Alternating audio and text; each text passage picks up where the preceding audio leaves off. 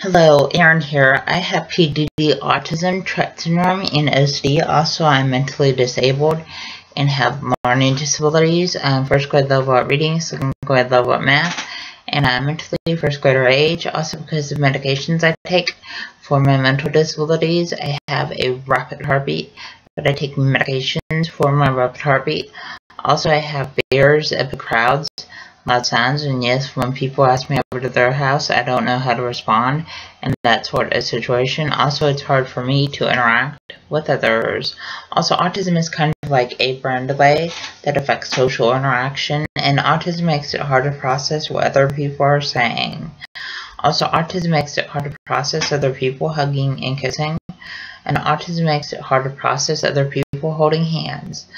Also, just want to let you know, autism makes it where people are anxious around large crowds and loud sounds, and autism makes it where people are anxious wearing backpacks.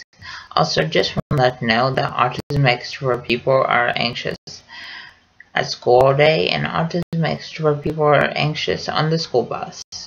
Also, just want to let you know that autism makes it where people have a hard time tying shoes and buttoning short collars. And the signs of autism are lack of social skills, lack of eye contact, lack of speech, and lack of communication. Please describe.